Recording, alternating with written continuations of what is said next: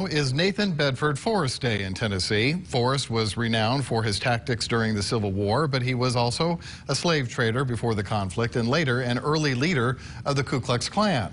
Well, there's a bust of Forrest on display on the second floor of the state capitol. And since 1931, every governor in Tennessee has been required by law to sign a proclamation honoring the controversial Confederate general. I think for many of us who know this has happened have oftentimes wondered at what point would a governor ask us to assist in helping change the law. Well, the governor, Bill Lee, says he's not currently looking at changing the law, although pressure from many in Congress, including Republican Senator Ted Cruz of Texas, said today it's time.